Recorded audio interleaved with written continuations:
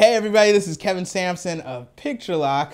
On the line with me right now, I have Russell Mack Simon. He's the writer and producer of Districtland. Russell, welcome to the show. Thanks for having me, Kevin. No problem. So, Districtland is going to be playing at DC Independent Film Festival opening night, correct? Opening night, March 4th. That's right. All right, can you give the audience a description of what Districtland is all about? Districtland is about five young people living in DC. It's like shows about young people, but it's set right here in the district. So it shows that side of the city that you don't see in all those other shows that are about DC, House of Cards. It's a DC show, but it's about the young people, not the president or the vice president. Yeah, I find that interesting. How did you come up with that idea?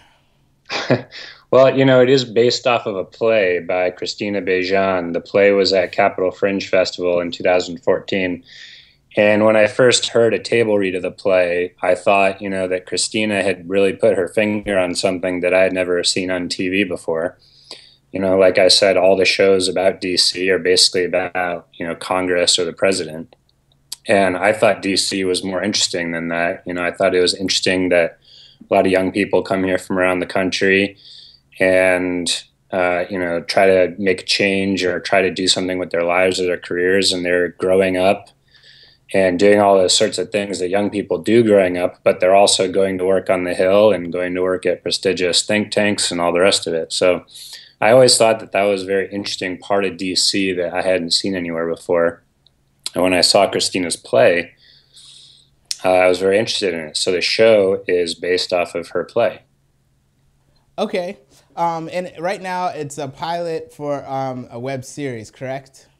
Yeah, we made the pilot episode and we have 5 more episodes written. And the idea is to, get funding to keep making the show and keep telling the stories about these people.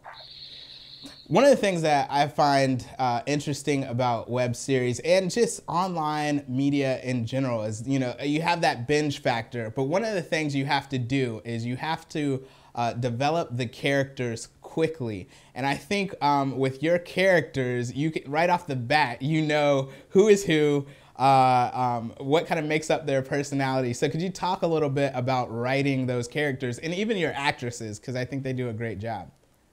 That's great. Yeah, I think they're all fantastic actors, and I was super happy with the people I was able to bring in. But yeah, TV is, they say movies are all about story, and TV is really about the characters. If you don't like them or want to see what happens to them, more especially, then you won't keep watching. So I think it's a good cross-section of what you'll see in sort of the young DC professional world. The main character is Maria. She's this Cuban-American, first-generation Rhodes Scholar who works at a think tank.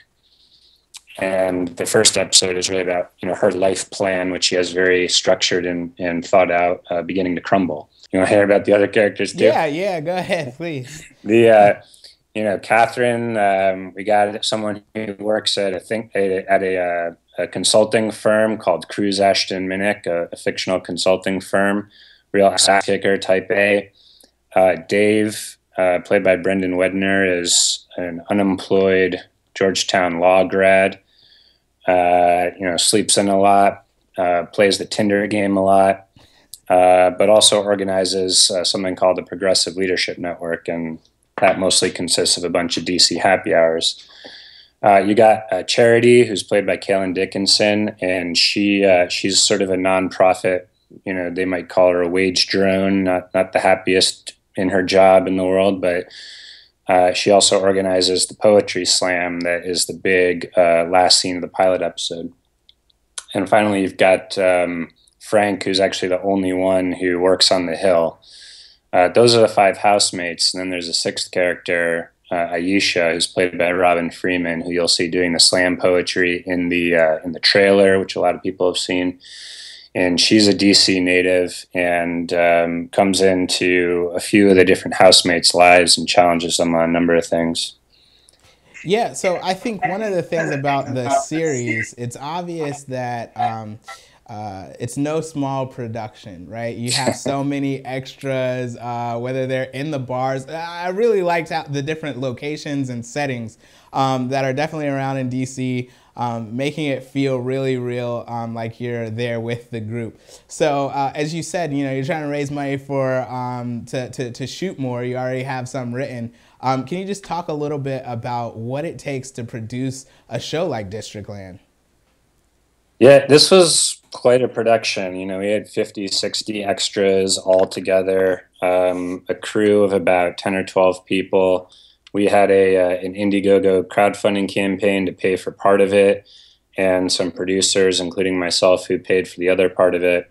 So it's not an easy or a cheap production, but we did have, as you said, some really great locations. We shot at the Coop in Columbia Heights, and the owner there was very, very gracious, allowing us to shoot there. We also shot at Clyde's, our restaurant, the one in Gallery Place, Chinatown. The manager there was very gracious.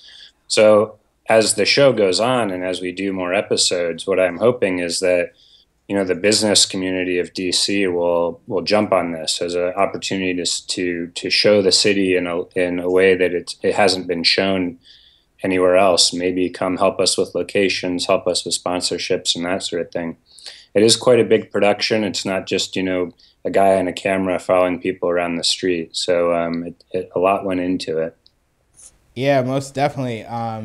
So folks at home, you definitely want to support Districtland, make this thing happen. Again, DC is more than, as Russell said, just the president or government. All right, so Russell, one of the things I think in regard to actually exhibiting your work, DC Independent Film Festival, what does that mean to you to have the film selected and playing opening night? That's pretty awesome. Yeah, DCAFF has been great. They have been around for a long time, and they have put together a really extraordinary premiere event for opening night. You know, the executive director, Deirdre Pritchett, wants to support local filmmakers, and I'm one of them. That she's said, you know, let's get behind Russell's show. And the event that they're putting on is fantastic. The band whose music is featured in the show is going to play a set there. So everyone will get to hear These Quiet Colors play. You'll get to see the pilot episode, and then you'll get to see a reading from an upcoming episode with all the actors and a Q&A. So, and it's in Eastern Market at Miracle Theater, which is a beautiful, beautiful theater. I was just visiting the other day. So I'm really happy they're working with us on it. Wow, I mean that sounds awesome. I mean, you're not only going to be able to see the series, but to be able to hear the readings and everything. I mean, I think that's definitely something that we should get behind and support. All right, Russell, how can people actually see the pilot? Well, right now, the only way to see the pilot is to come to the premiere event on March 4th. So if you go on DC Independent Film Festival's website, you'll see that you can buy tickets there.